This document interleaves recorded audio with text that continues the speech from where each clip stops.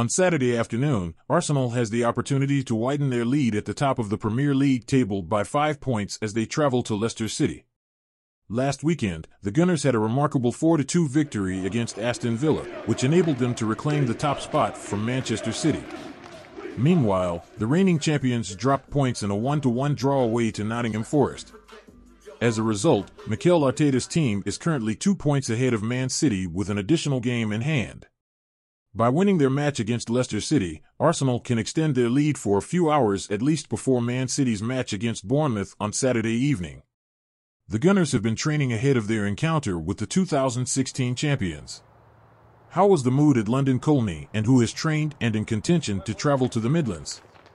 Before we delve into who was present and might make the squad, if you find value in this video, please subscribe, set notification, like, share for more quality Arsenal scoop and receive good luck in the coming days.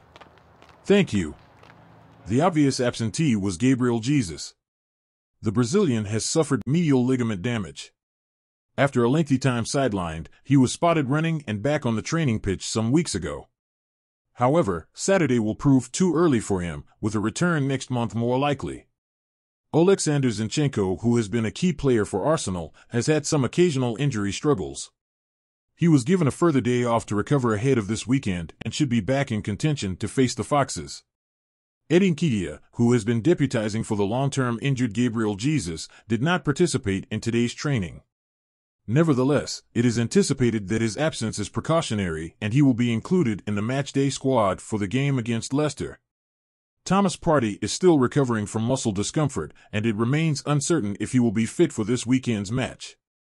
According to Arteta, we have to assess him again. He had some discomfort, a little muscle discomfort. We have to assess him and see how he is. Saturday might come too soon for the midfield general. Given Jorginho's performance against Aston Villa, Arteta is more likely to stick with him. Even though the Italy international did not actively attend training today, he is expected to participate in the upcoming match. He was given a day off to allow for additional recovery time. Bukayo Saka got substituted in the second half of Arsenal's match against Villa due to some concerns over his condition. However, Arteta downplayed any injury speculation, stating that he's fine. Despite this, the young player has been receiving rough treatment from opposing teams, and Arteta acknowledged this fact by saying, "He got kicked quite a lot today again. But he's going to have to deal with that, not every week, but every 3 days and sometimes in training as well because it's his game, and teams are not foolish, and they want to stop him. That's why we need to protect him. He should be past fit for Saturday's game." Going by what we saw at training, the lineup could potentially look like this: Ramsdale, White, Gabriel, Saliba, Zinchenko, Xhaka, Odegaard, Jorginho, Saka, Martinelli, and Nketiah. Arsenal must find a way to capitalize on their win at Villa.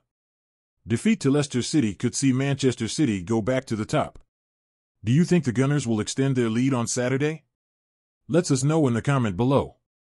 If you are new to this family, please subscribe and like this video for more quality Arsenal scoop.